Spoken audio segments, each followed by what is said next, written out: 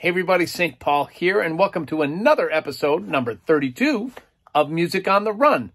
This week, one of my favorite drummers on the planet, from Minneapolis, Mr. Michael Bland, is next on Music on the Run.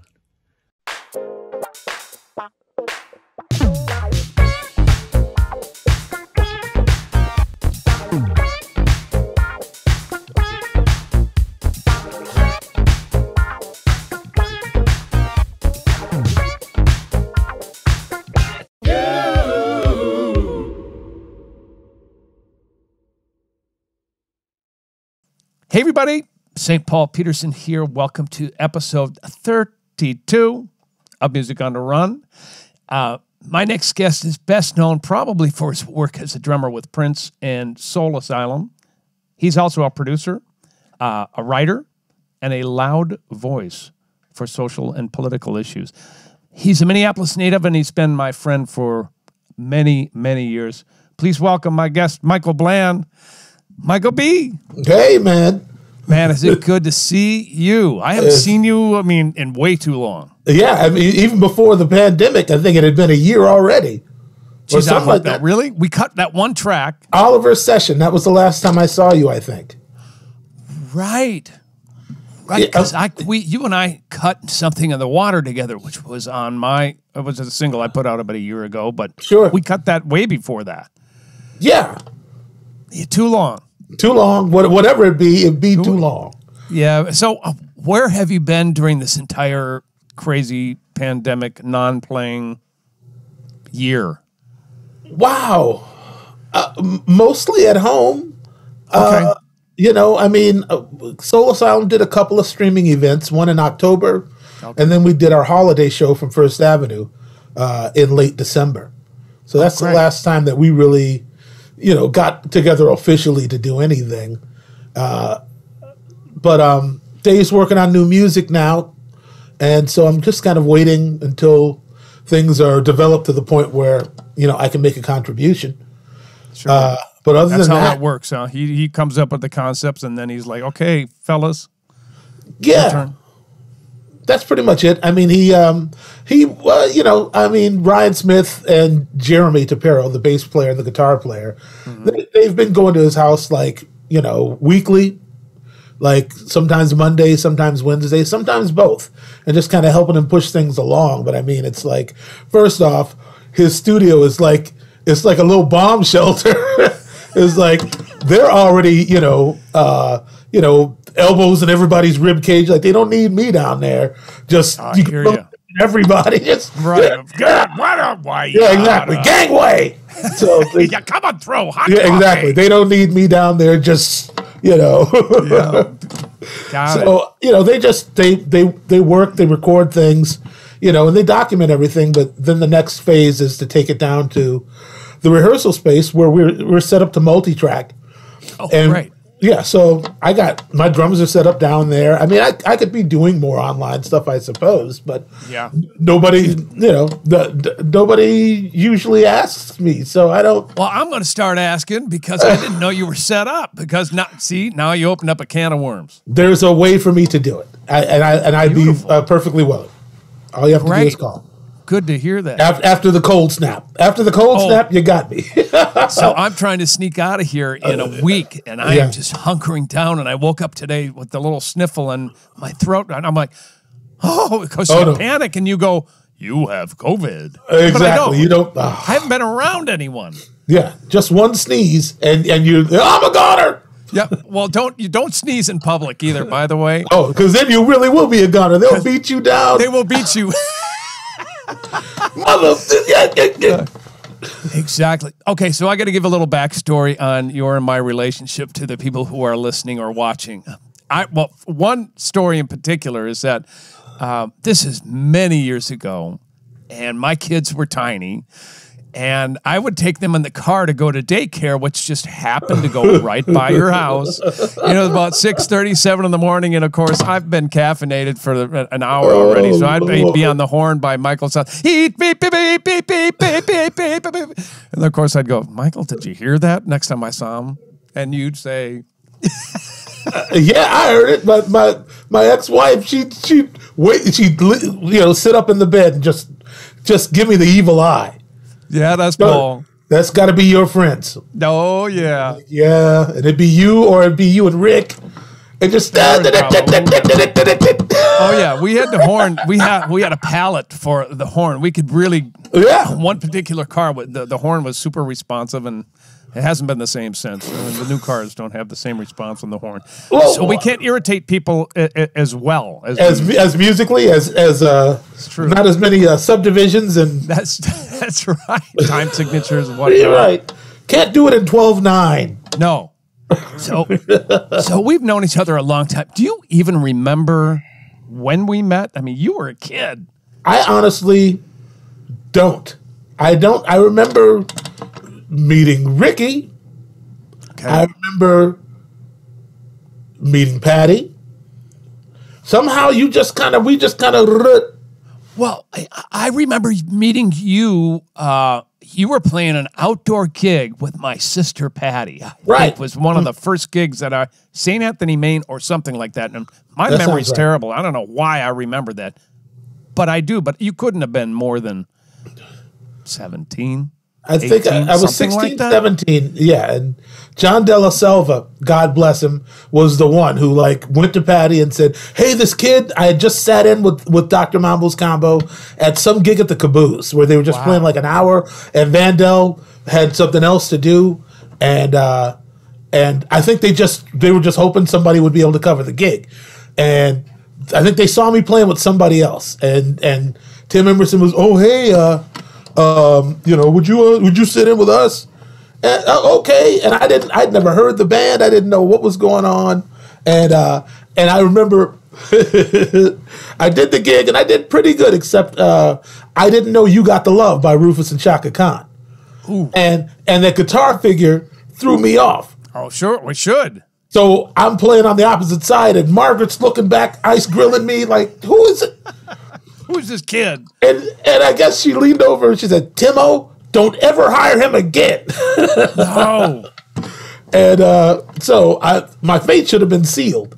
30 years later, you're still in the band. Well, yeah. Vandell saw me at the Twin Cities Best Drummer Contest and was like, hey, and brought me into the fold then. So by the time I actually went to Bunkers, Bobby was like, yeah, just come in, I'll wave you in. I was like, I'm 16. He's like, it's okay. And I was hanging out there. I was hanging at the Whiskey Junction when Doug Maynard was playing on Sundays. Sure. And, Big Ray Parsons would just stand behind Ray. You'll be all right. Right. And the fights would break out, and Ray would grab two bikers and clunk them together like Mo, and, out the front door. And I was 16, just... Yeah, you got an eyeful and an earful too. Oh yeah! What great people to surround yourself with, though. I mean, we got to mention. I mean, you mentioned this guy, Bobby Vandell. Or those of you who don't know who Bobby Vandell is, he is a Minneapolis icon drummer who started a band that's very famous here called the TC Jammers. Yes, and he championed. He said, and I saw him the other day. He said, much to my sometimes demise, he's championed drummers and things like that who have sometimes eased him out of a gig on one occasion or another, but he doesn't care. That's the heart that he's got. And I didn't know that he had seen you and he was championing. He brought me right to the band, and then I got hired. Wow. And God bless Bobby, because he never held it against me. He never said one unkind word. I mean, he really is. He really is the person that he represents himself to be. He's a conduit. He's what do they call that? Like a real hookup. Statesman. A hookup. Yeah, that's what you call it. Yeah. And what's funny is that whenever I do that for someone else, they always ask me, what can I do for you? I'm like, you pay that forward. You just continue to nurture and pay that forward. That's what I think. Well, that's what happened for me with Dave Anania. Dave Anania started coming down, sitting in. So did Dorian Crozier when those guys moved to town. And lo and behold, I mean, I think Dorian quit Greasy Meal to move to L.A., and Fields called me, hey, you want you want to quit playing on the corner for no money and join the greasy meal, you know? And I said, I can't do that. These are my people. I mean, y'all my people, but Doug, Billy, and Stevie and those guys, yeah, I'm home down there. We don't. I mean, we're taking a hit. You know, everybody they come over to Whiskey Junction on the break and go back over to see Greasy. And we knew the gig was dying on the vine, and they were doing us in, man. Yeah. And you know, but what was that going to look like for me to just jump ship and just, you know, there was no way for that to be right. So you stuck it out, man. Yeah, I recommended Anania. And lo and behold, he got in there and, you know, started. That was a great period of time in Minneapolis music, too. That band was fire with Fields and Juice. And they really brought it every week.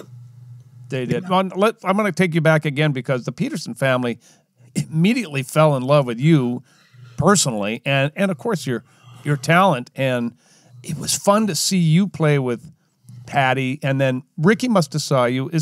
Did Ricky introduce you to Hiram Bullock then? That's exactly what happened. They were cutting over at Metro, and Ricky walked in with Hiram, and we were playing I can't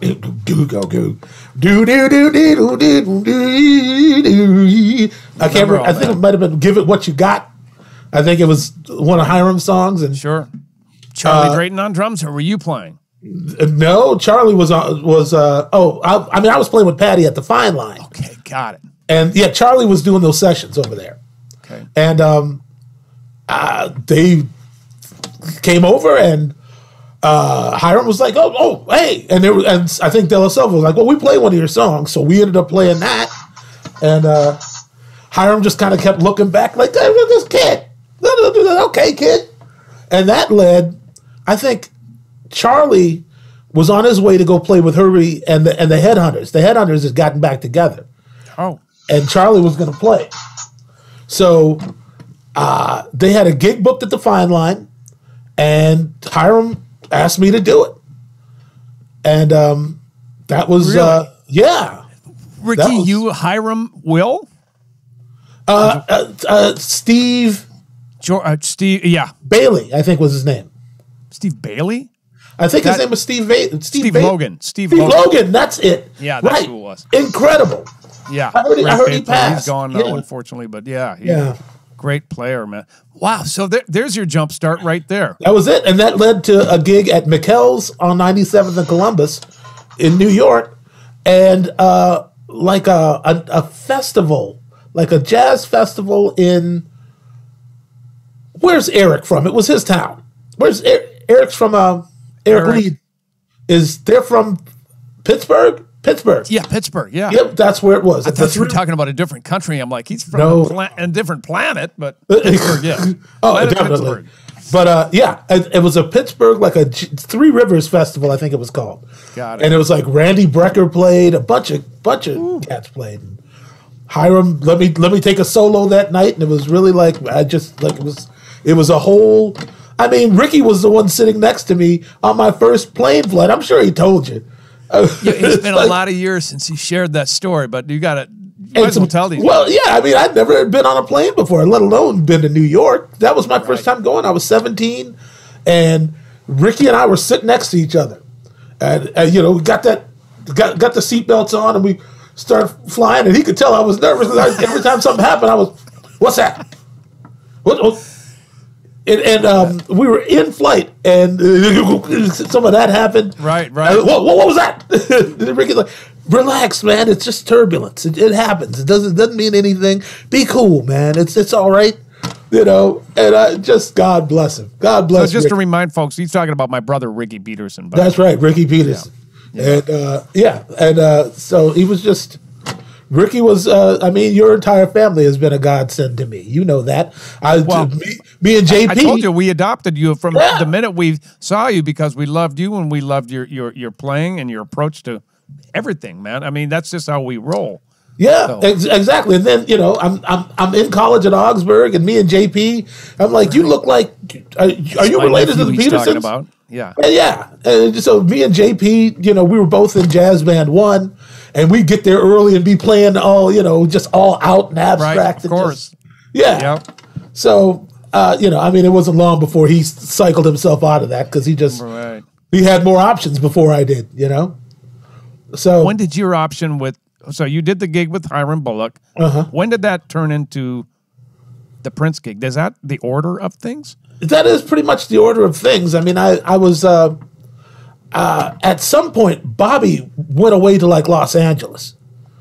And Bobby Vandell. Yes. Okay. I'm sorry, I got to use first and last names. We're too familiar. These guys don't know what we're talking about otherwise. Bobby Vandell, and he was like, hey, I need you to cover my gigs with Doug Maynard and then with Lamont on the weekends.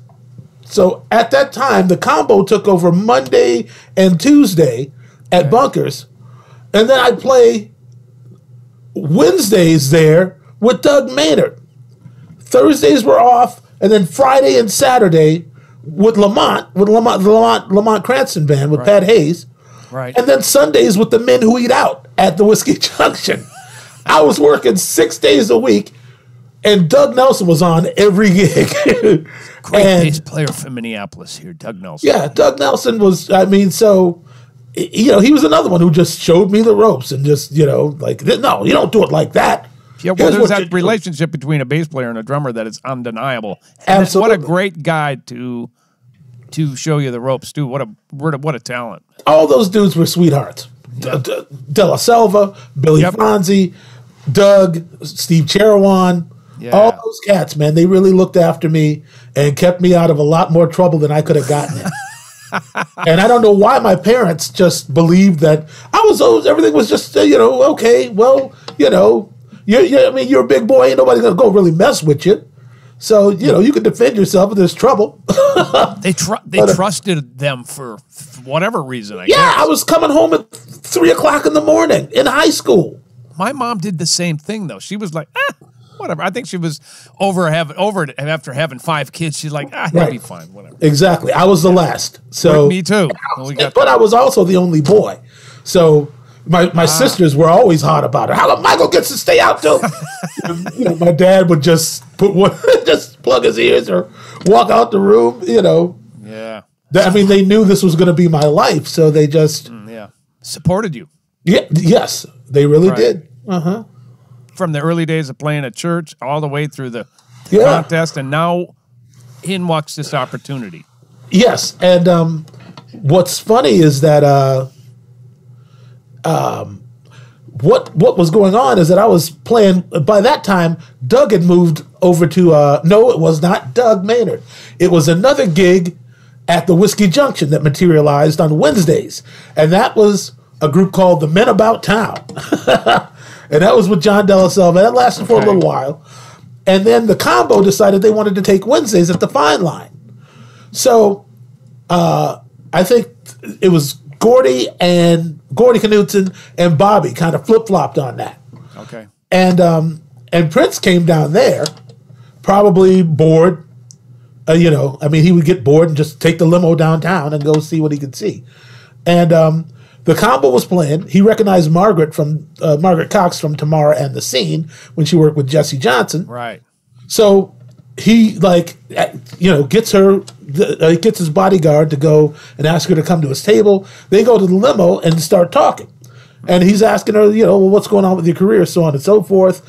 And this is a really good band. And she says, oh, yeah, you should see us with our regular drummer. He's this kid from Southeast Minneapolis.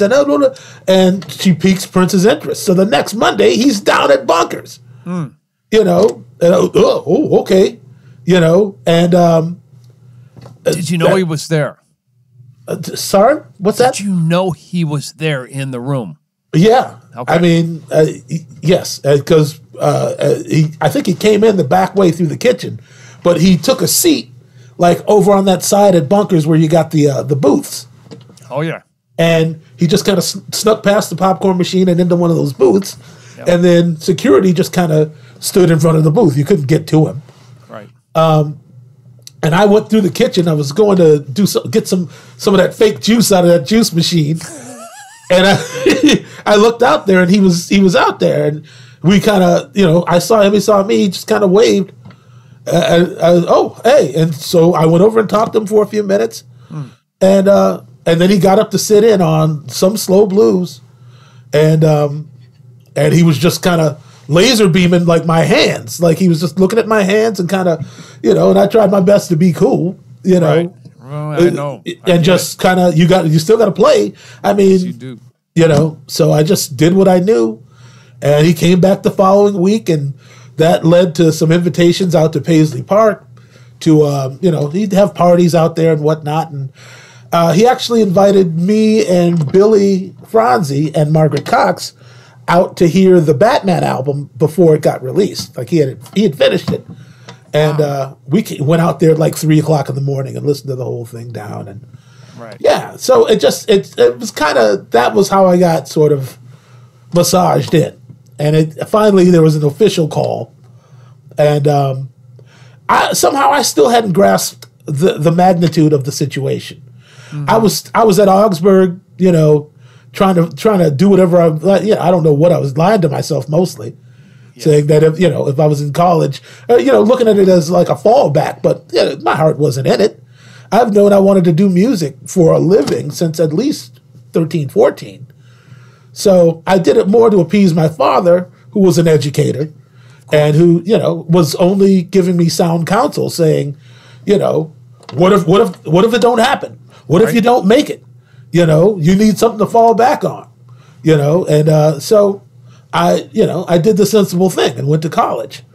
And I don't know what it was, Paul, to be honest, why I was so relaxed with Prince. Like he finally called and asked if I wanted, I'm calling to offer you a job. I want you to be in my band. And I asked him, I said, well, I'm in my semester. What? Exactly. Yeah. Okay. I'm like, do you think I'll have time to finish my fall semester? And he just started cracking up. And he said, I think you're going to be probably too busy. Yeah. I said, okay. Well, yeah. then you got to break the news to Dad. How'd Dad take that? My dad was, okay, all right. He took it in stride. I mean, my father was the type who, I knew he was proud of me, but it was not like he was ever going to say that, to my face. Really, like how I knew is how he bragged about me to all his friends. They got sick of hearing about me. Right. He was that type of dude. It's like, I think it just, he tried to ingrain in me a work ethic, and to rely less on however special I thought I was in the world. Like, so, I mean, that's how he kind of came up. Like, nobody loves you but this family. All right. And if you want it, you better go out there and get it, because it's not just going to come to you, And on top of that, growing up down south, because my family's from Bogalusa, Louisiana, like backwoods or way back. I did not know that, man. Yeah, they were from Louisiana, and so there was also that idea that the black man's got to run twice as fast. Like, you better, like, really, if you're looking for somebody to hand you an opportunity, that doesn't happen. And we are going to get into that in a little bit, because I think it's an important conversation. And I do want to touch on a couple of more Prince things. Sure. But I know you've done a lot of interviews on that, so we are going to cover a lot of things. What I want to know is, was it as much of a college experience being with Prince for you as it was for me? I mean, we were in two different eras, but for me, my mind was blown, and I didn't even know how much I learned in the little short amount of time I was there. You know what? My mind was blown, but I mean, I don't even know how I'm going to sound saying this. I really felt like I had some sort of understanding, like not intrinsic, but like he really could communicate his ideas well to me in a way that that I could digest. I mean, you know how he was. He wanted everything yesterday. Yeah. So I tell people all the time, they're like, what was it like working for a genius like Prince? And I tell them all the time, without, conceit or I don't know what it is, but it's like if anybody who's worked with a genius knows, you have to almost be a genius. Yep. So you are, Michael. Oh, come on, man. I'm just saying that, and you too. Anybody who could hang in that environment was of a special, ilk. You cut from a different cloth if you could hang with Prince. Well, here's something I want to point out to you, though. The difference between your tenure and my tenure. Yours was more of a collaborative amount of time. Mine was less. Mine was, I was 17. He's going to tell me how it is. I'm going to sing and play how he wants. Mm-hmm. And then if you do that, you're great. But yours was from a musicality point of view. I don't know why we didn't have that. I don't care. I've still loved my period of time. It's just different. That's all. I get that. Mm-hmm. You know what I'm saying? So looking back on that period of time, what do you think separates somebody like Prince from the rest of the great musicians that we know? What was that thing because I think of him as like an alien from another planet he was a genius. He's brilliant. But I wonder if you can put your finger on what you think it was that separated him from everybody else. I think he, I think that he was, amongst a lot of other things, I think he doubted himself a lot less. You know what I mean? Yes, I do. Like, he always had the confidence that he was on the precipice of doing something great. He allowed himself to think that much of himself. Yeah.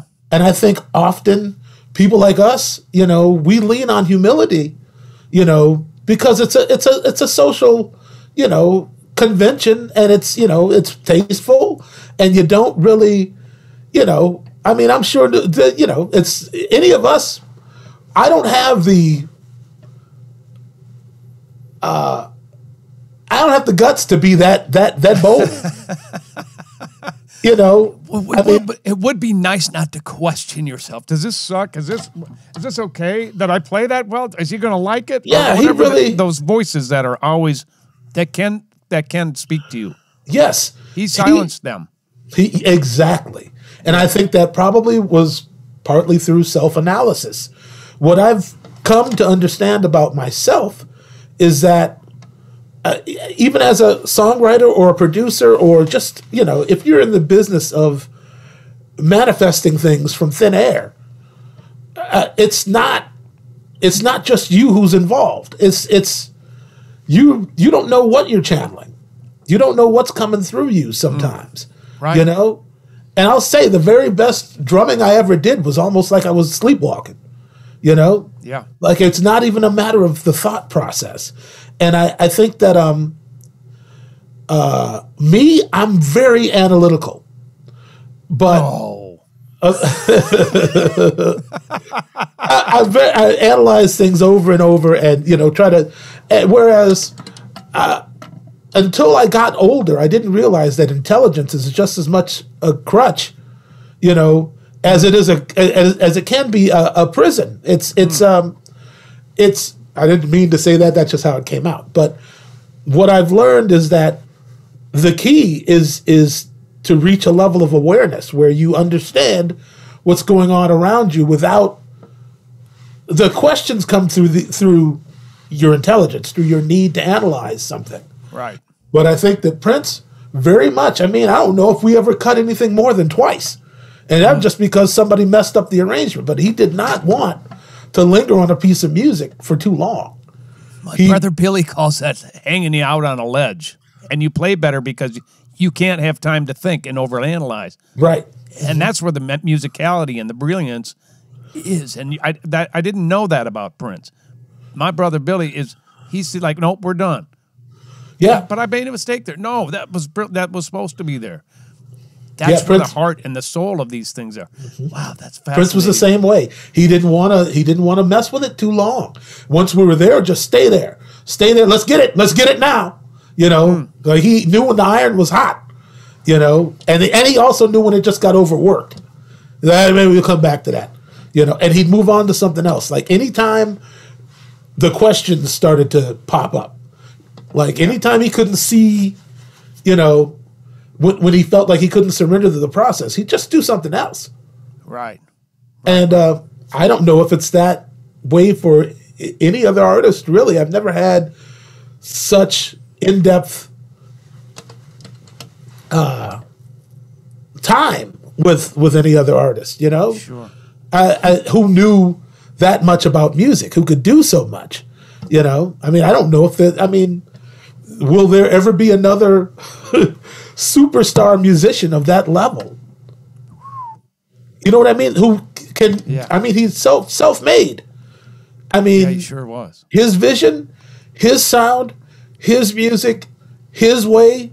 His marketing, his clothing, his building, his everything. Yeah, I mean, it's, you know. That's what I learned. That's what freaked me out. I'm like, 10 years later, after I left the fold, I learned this in a 2-year period from him without him ever really telling me this. I just watched him during his golden years, what I would call his golden years, where everything he would do was just brilliant. And you can't help but learn if you got your eyes open a little bit.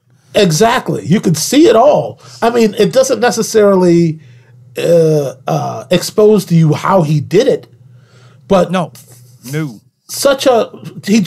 telling you, the key is to trust.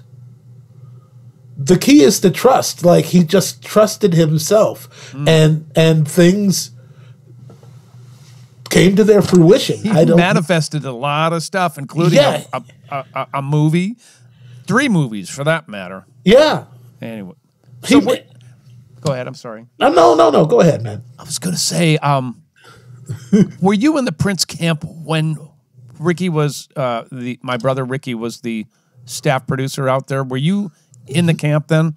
Because I would sneak back in and be in. Prince and I weren't necessarily getting along at that point in time when you were in the camp, but I was still there hanging with my brother because Ricky and I did a lot of productions together. And you and I, during that period, were in the studio together more than I've ever been with any other drummer in my life. Really? Okay. Yes. You and I did a lot of records in that short amount of time. And I would have to say that George Benson record that you and I did together will go down in history as my favorite record because if you recall, here's what I recall. We, again, probably only went through the songs once or twice, fixed little, ate well with Tommy LaPuma. And we were playing with, he was my idol. I don't know if he was yours, but I've been listening to George Benson since the Breezin' record. So and then Billy Franzi went, "Oh man, you need Beyond the Blue Horizon. You need," and then I was like, named all the bebop records, right? Yes. We made away like possums eating grapes, like 2 possums. Man, was that good? Turf and turf. I think the best money I've ever been paid on any album session. Oh yeah. The Hang was incredible. It's Tommy LaPuma and George, who together sold like 25 million records. They did. Yeah, that was the real. I think I've never felt as much a part of like royal music history as during that time. I'm not the only one because that period, that record for me in the Hang with you and the way you and I developed a style of playing with each other, the communication that we had musically, was so solid and so musical. Yeah, and I just always look forward to getting to play music with you again because we pick off where we left off. However long it has been since we played together, and that's, you don't find that every day. Right, we're just telling each other what we've been up to when we play. We get to do that, yeah. And it's the only other person I really have that with is Sonny.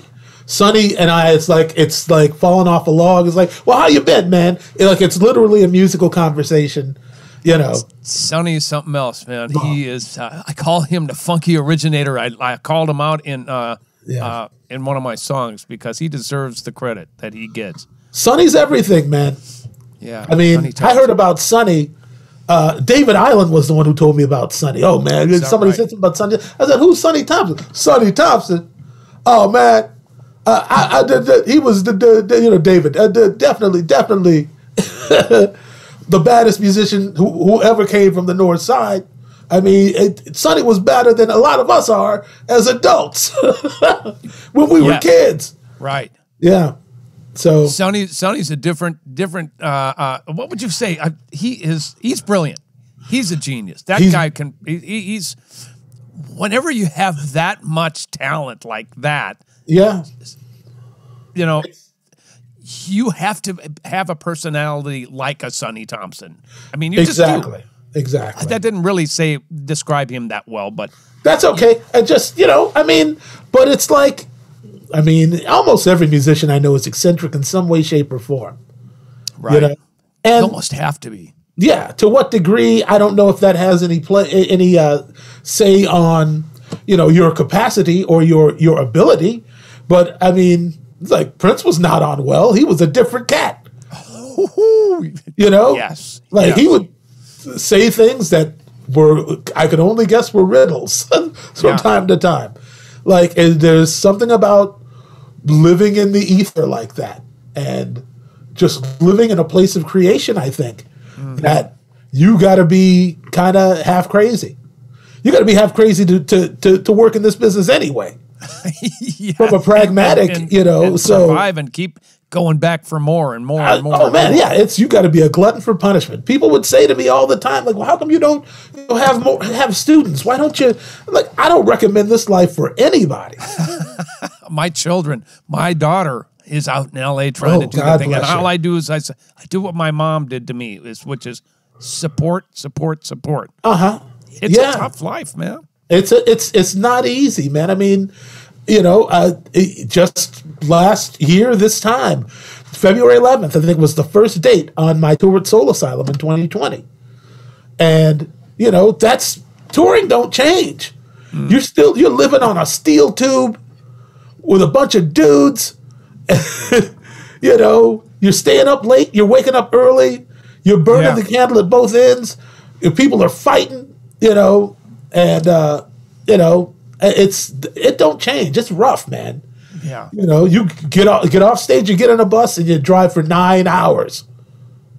It's you got to really. What did somebody tell me? How do I encourage my son? And I said, I wouldn't. Don't encourage your kids into this life, because this life it's tough. You can't. It ain't for everybody. I mean, it's just not, man. You don't. Not everyone has the intestinal fortitude to push through. Right. And the monotony of just 22 hours out of the day, you're trying to figure out what to do with your brain. So let's talk about that a little bit now. We're not going to get into any more Prince stuff because that's been well documented. Sure. I want to talk about what this podcast is called Music on the Run. We talk about and give advice, not only musical advice and talk about our lives, but we also talk about how you survive on the road. And you were talking just then about what it is like to be on the road. You don't necessarily think of Soul Asylum as being, the picture of health on the road. They are, I would assume that they lead a full-on rock and roll lifestyle. Now, it's rock and roll. I mean, sad. How do you, Michael Bland, stay healthy on the road? Oh boy. Do you stay healthy on the road, young man? Healthier on the road than anywhere else. How is that? Because I'm on a schedule. I know how much time I need. I need to do things. Okay.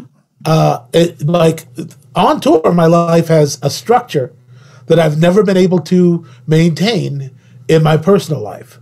So it's good for me because I don't. I mean, I might have I'll hang out for a little while.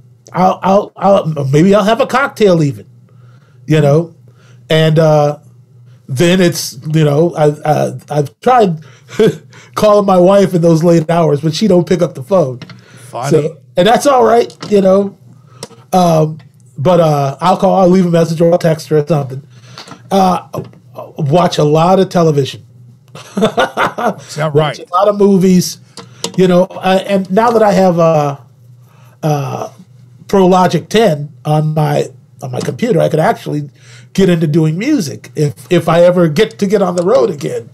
Right. But, so there is that also that I just never really. I don't know why I took so long to do it, but on your podcast, you said that it took you 51 years to figure out that putting the wrong things into your body is going along with the program and killing yourself. Did you change the way you were eating when you turned 51, or what happened? Did you have you mean what literally happened to make me become a vegan?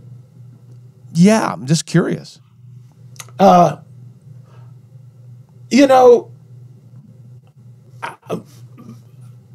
Me and meat, we're very fond of one another. It's not, I want to be clear that this is not like a whole thing leading into like, well, meat is murder and we need to protect, and the animals are our spiritual equals on this planet. None of that. Right. If you put a steak in front of me right now, it would be the hardest thing in my life not to just. Yep. It's not that, but I guess I can. One day I was eating a chicken parmesan sandwich from Davani's, and a voice in my head said, "How do you expect to live well if you're only eating dead things?" Wow. Really? Yeah. And I just went on. Whatever. That's just some. I don't know who said that. Yeah. And one day, I guess I must have told it to my wife because she remembered that. And also at the same time, my my stepdaughter Nico, she was struggling with wanting to become a vegetarian or vegan. And, we weren't making it any easier bringing Popeyes in the house. Right. And, like, who's going to resist Popeyes? Right. So, we kind of, worked it out as a family. Huh. And decided that's what we were going to do. Do you feel better? Is there a noticeable change, or is there... People ask me that all the time. I mean, other than dropping a few pounds, and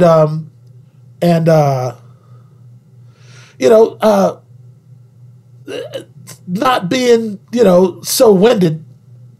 Those are the main ways. I don't really notice a dietary. Like, I don't know if my intestines are functioning better, or if I don't know what kind of other benefits may be happening, but I mean, I've known long enough that, the carcinogens in red meat are directly, related to cancer. So, I mean, there's just, I think what it took was getting more education about the subject. And you spoke about complacency in so many things on one of the podcasts that I listened to. And yeah, it's hard to change. It's hard to change, especially when you like yourself.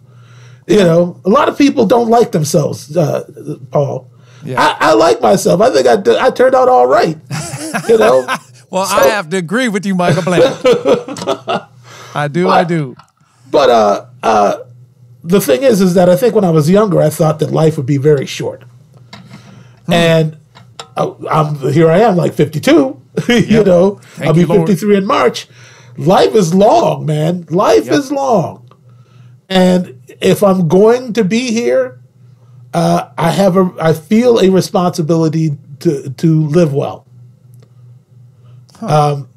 Because so many people, who don't wake up to the idea, live to be in their 80s and they can't function. Right. And it's like, if I'm going to be here, I have to function.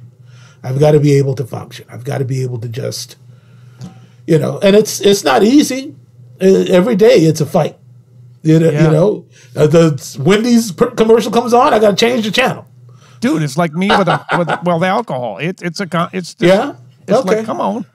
Yeah. But I'm always up for the fight, and I like myself better without that. Sure. That's just a personal choice.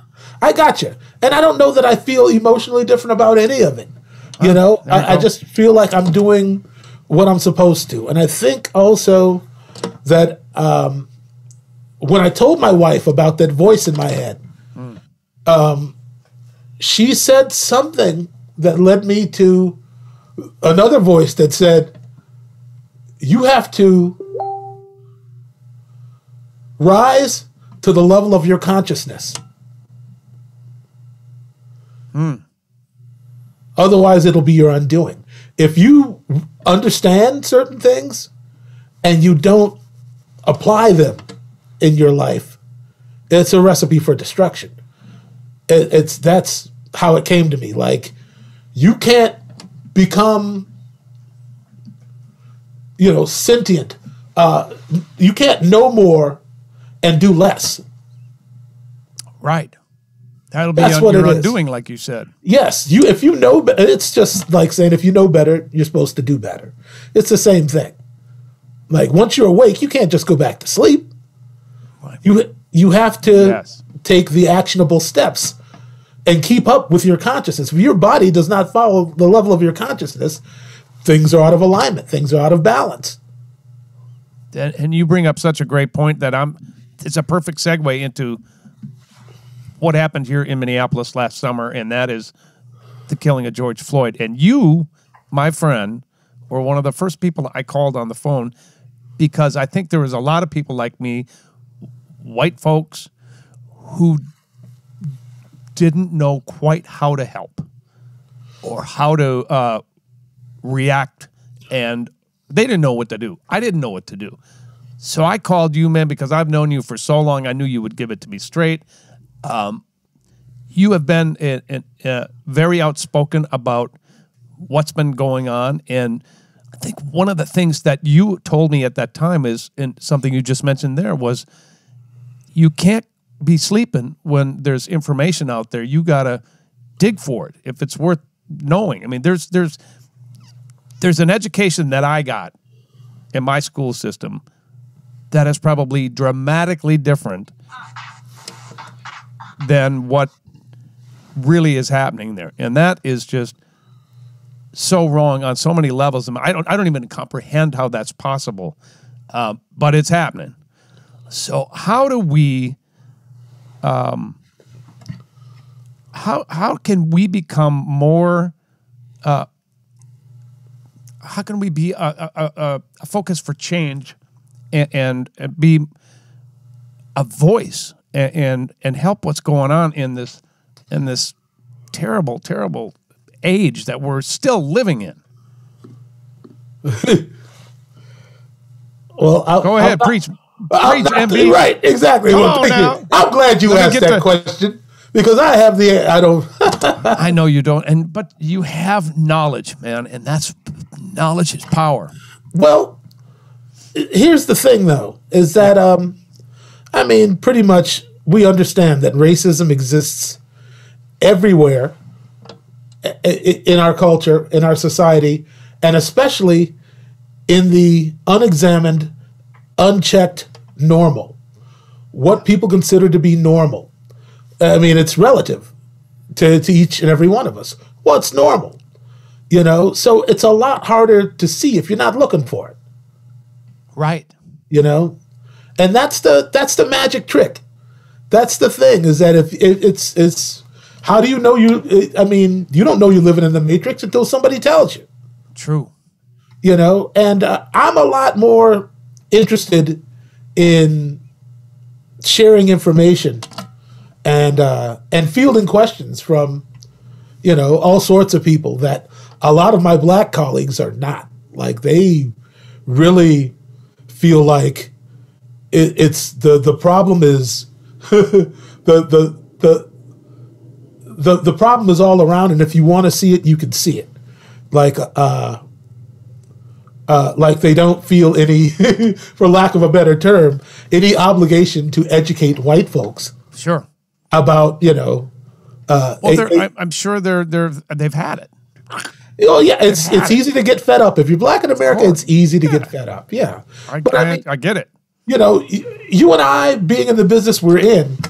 I mean, I've been fortunate because more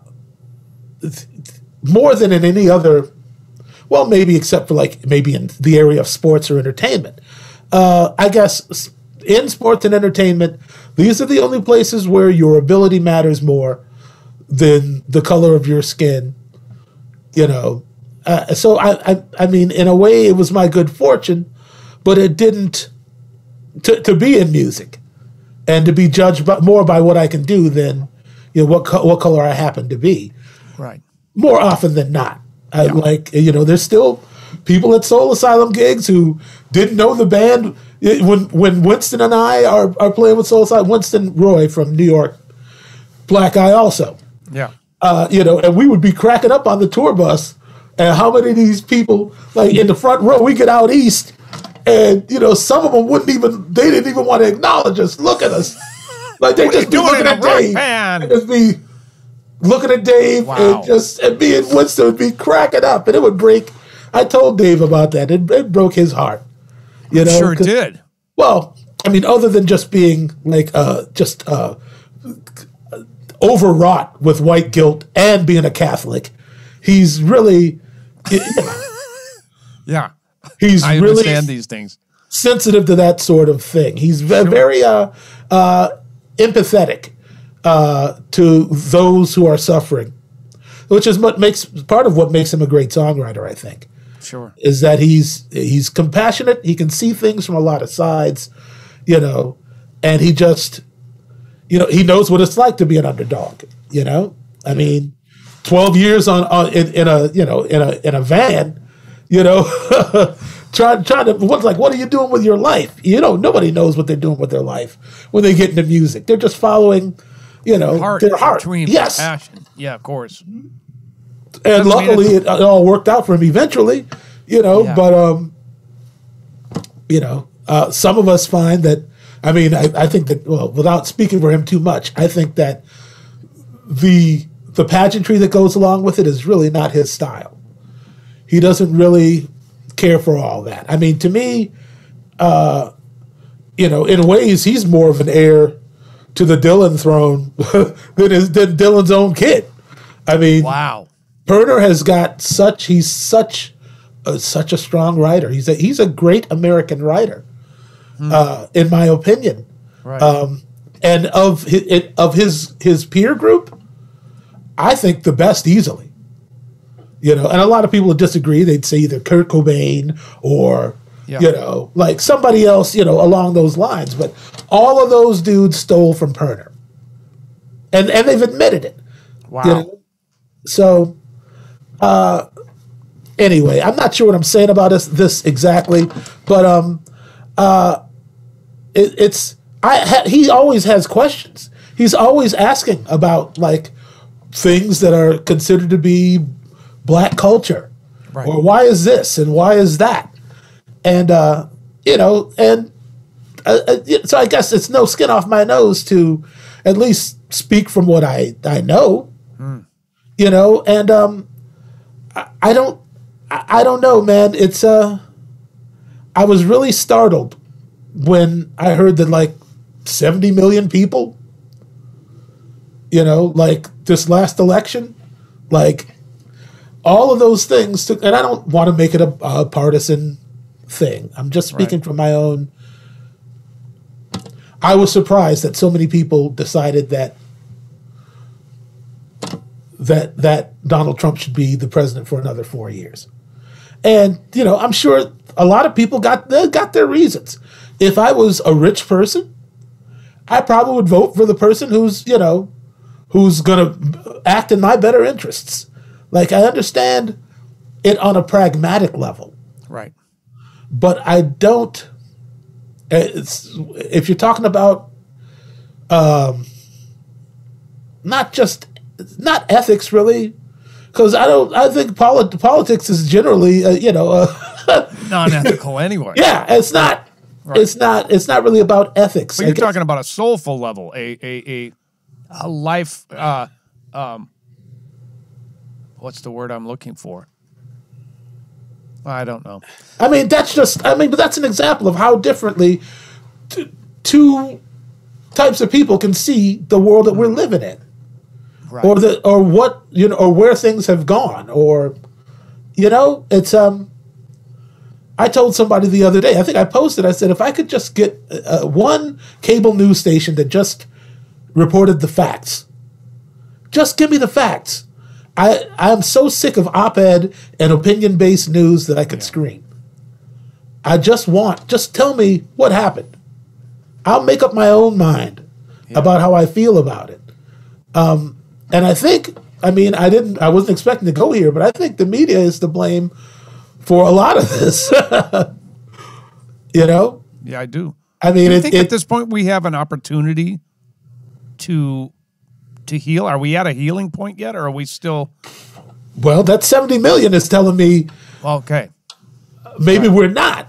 I mean, I don't want to be a downer, and I really didn't even want to dive too deeply into this, but only because I had my show, Music Politics, with my friend Dan Spiffy Newman, and it's kind of indefinitely on hiatus. Why is that, by the way? Well, partly because I don't think that I think that I got exhausted. I began to really what's the word I'm looking for? Like I didn't loathe the experience. I thought we shared a lot of important information, and we showcased a lot of black people in places where people are not used to seeing them. We had judges on, we had scientists, and mostly they were black women. And I think most people in society don't realize that black women are now the highest educated people in this country. Like, as far as numbers to, like they black women are the most educated segment of the population in the United States. And, but you don't hear about it that often. I mean, I guess you got a vice president who, now, right. So you're hearing more about it than you did before. Right. But it's long story short, it really not being involved in a forum that lent itself to be solution oriented. Got it. I need to be solvent in my life. I need to focus on things that I can control and do the best I can with those things. Right. And civil unrest that ain't my wheelhouse. Not really. I was really upset about a lot of things, and I'm not a social, I'm not a crusader. I'm not. And I think that ultimately I had to face the fact that this is not just about an election. It's not just about, people who fear change. It's a social condition. And it has a lot of support. And I don't want to say that I felt powerless, but I know that whatever it is going to take some time, and it's going to take a type of concentration that people don't have the depth for any longer, or they don't seem to. They could, but I mean, it just got to be a very dark conversation once a week for 2 hours, and I think it was more than. That's hard, man. That's hard. I mean, it is. Other than the and it's got to be frustrating too when you see the lack of education out there, and you're the one who's having to educate, which was a positive about that. Not only that, it's like every week Facebook was on us. Certain people just didn't like what we were doing, and I'm not saying that. I can't name names because I don't know who it was, but you know how it is, or maybe you don't. Do you know what it's like to get blocked on Facebook for saying something that's just the truth? Not really. Okay, that's all right. Yeah. But it's a very interesting dynamic, and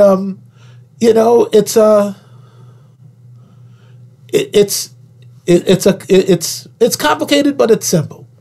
Either you care about other people or you don't. Right. you know, and well, personally, the research that I've been doing, I think that you shared some really crucial information in classic Michael Bland, compassionate style. You have your opinions. There's no question about that. But from the way I know you, I saw nothing but a positive in there, and I can understand that how it could have been draining. But somebody's got to step up, and you did during that time period. And I hope that there's someone that has the same reach you do does the same again, because this can't be pushed under the rug. This just can't go away, because all it's going to do is inflame again. And that's, from my opinion, I think what you were doing was a real positive. So, well, anyway, there you go. I appreciate that, and I'd like to believe that it was. But the effort that it took to spin it, the effort that it took to find that silver lining when you're surrounded by nothing but clouds. You know, it's like it kept being further to reach, and then you start hearing about how, like, more black men and women die. You know, time passes, and these things keep happening, and then it starts to look like, maybe Derek Chauvin might get off. Like, it's hard to maintain. It's hard to keep one of maybe the greatest guitar player who ever walked the earth, Jeffrey Lee Johnson, wrote a song called "It's Hard to Keep the Faith in Times Like These." Yeah, and he came from even a different generation than I. Like, he was significantly older than me, and God rest his soul. And but so, like, I was born in '69. Like, Jeff was old enough to see, like, good old, like, frontier level racism in this country. Also growing up in Philly, you know. So a lot of his songs, they're funky as all get out, but there's a darkness, there's a sadness. And I got more about where he was coming from through his songs than talking to him, because he was a man of few words, and he generally tried to stay in a positive place. He tried. He's maybe the most professional musician I ever worked with in my life. Wow. But said very little. It's funny because Sonny and I did a trio gig with Jesse Johnson at First Avenue. It was like for a Hendrix thing, like a Hendrix tribute. And we were in rehearsal with Jesse, and Jesse was talking about how, like, man, this dude came up from Philly to show me the book. Jeff Lee was playing with Esperanza Spalding. Oh, okay. And couldn't do the gig with D'Angelo. So Jesse came on, and they asked Jeff to, take the train up from Philly to come to SIR or wherever they were at to kind of run the book so Jesse could see what was going on. And I guess Jesse was just like, why don't you just take this dude? Right. Wow. Like, this cat's killing me. What is this? Wow. I don't know exactly what he said, but it's and Jesse, if I've ever seen somebody a more, like, just natural. Jesse's a natural, man. He sure is. Guitar player. Jesse Johnson. He's speaking of Jesse Johnson, who was a guitar player in the time. Man, me and Sonny, we were wore out. Yeah, rehearsing with Jesse, just because everything he played was he got that attitude, man. He has, that's for sure. Yeah, I know. I actually almost was his roommate back in 1983. Whoa! He and I almost moved in with each other, even though he was the one who was cracking the whip, during the time rehearsals. We fought like brothers, and then we loved each other like brothers. Okay. So he's like, we should just get a place together. I was living with my mom. That's how young I was. Yeah. Oh, man. I got you. That's funny.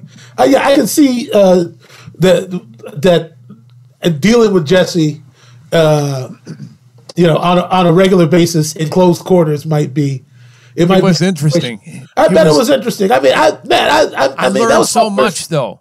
I did. I got to give it to him. And I told him that. I've been able to do that with a lot of people I've been in bands with. I've been able to go back while they're alive and say, man, thank you for showing me this, that, and the other thing. And that for me is so important to be able to go back and thank the people who brought you along, you know? Oh, sure. Absolutely. You know? I was going to say earlier, I remember Prince saying, I think it was one day he might have seen you like creeping through the atrium or something. And somehow your name came up. I mean, you. Oh, boy. No. I believe he said, I think what he literally said was that you were the baddest white boy he ever worked with. No way. Really? Well, that's news to me. He said, never heard that. Paul's baddest white boy I ever worked with. You know, it was fun for me to be able to get back in his good graces towards the end of his life. We ended up laughing and you know, he was the same guy, just a little bit more seasoned. Sure. 25 years after the fact, but I'm sorry we're back on him, but it's a weird commonality between us that we've never really even discussed. Well, that's true. That is very true.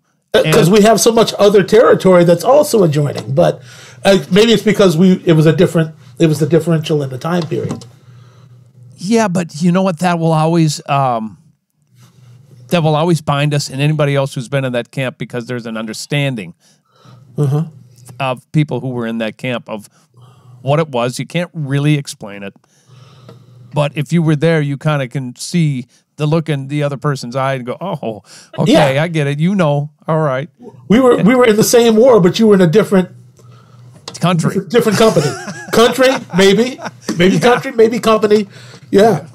It was a great experience in my life, and I'm sure it was yours too, man. It was incredible, you know. Yeah. But I mean, it made a lot of other gigs hard to do after. I'm sure it did. You know, and sometimes I couldn't hide my displeasure. Yes, from the people around me who knew me. Yeah, and I was on a gig, and I'm not going to say who I was working for, because it may come again, and I don't. I got you. I was on a gig, and it was kind of just like a straight up R&B gig, you know, and I'll just refer to these people my friend Icky James was on. He was actually a guitar tech. Magoo, who had tech for me at Paisley, was my drum tech. Scotty Baldwin was the front of house. No kidding. And inside of the same day of rehearsal, all three of those dudes came to me and said, "You bored already?" And I was like, they knew, because they were in the same camp. It said nothing. It's just like, you know, you just it ain't, you know, we know how you are when you all the way in it. Mm-hmm. And I just, you know, nobody else, none of the LA cats knew. They didn't know me. They didn't care. Of course, right? You know, I was just trying to do what was necessary. And if playing at 98 beats per minute almost all night, you know, is what's necessary, then that's what you do.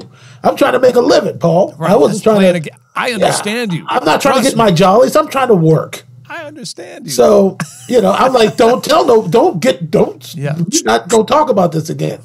Right. I need this job as bad as any of y'all do. Of course. So let's just act like I'm on full tilt, and let's get this money. After all, it is the music business.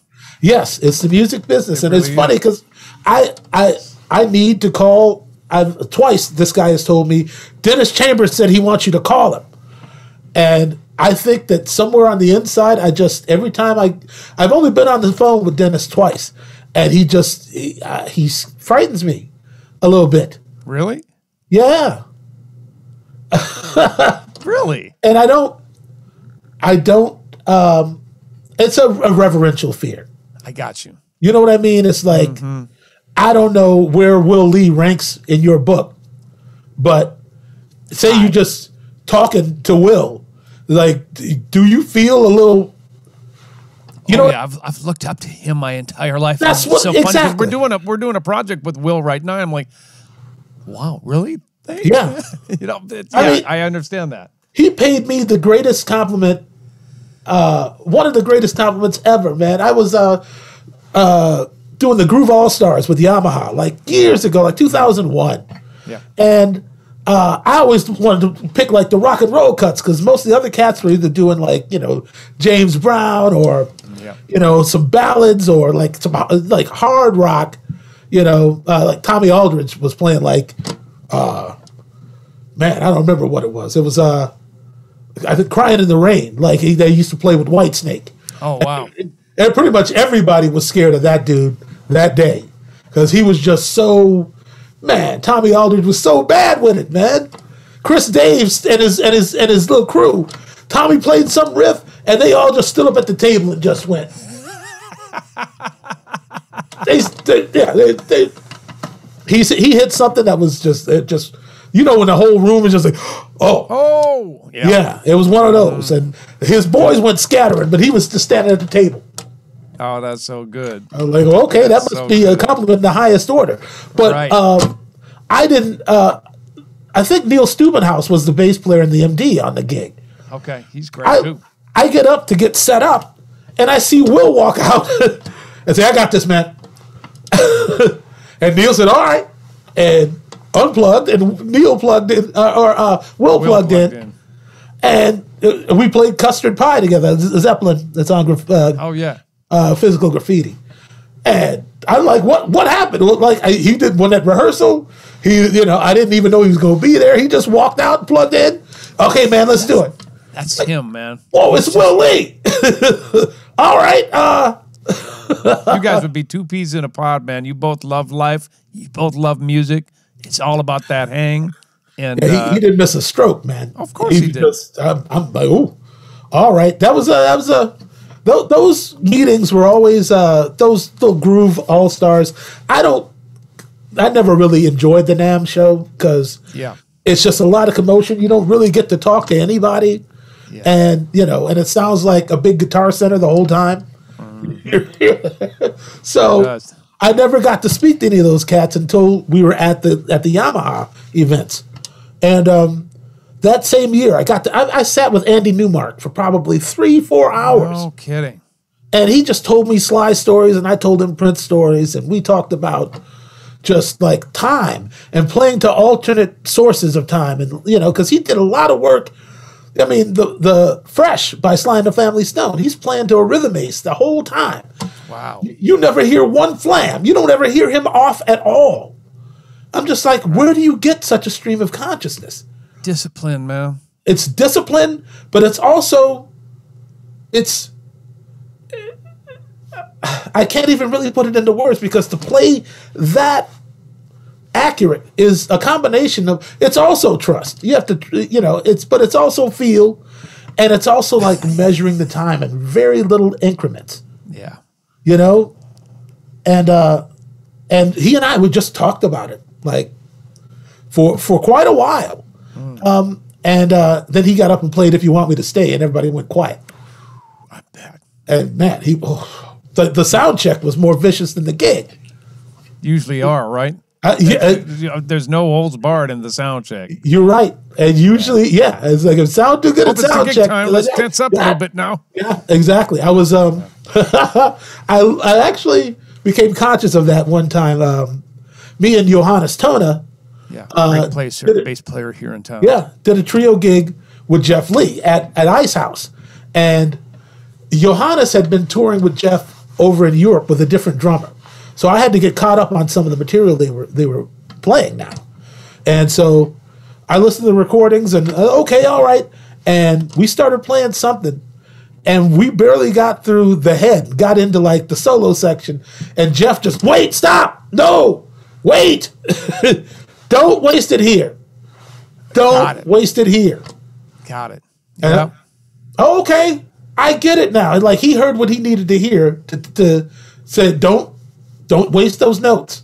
That's so funny because I've worked with people who sound check for hours. So have I. And I'm burnt by the time the gig comes. Yeah. Burnt. Uh-huh. I'm like, then I start questioning, why can't I play this better?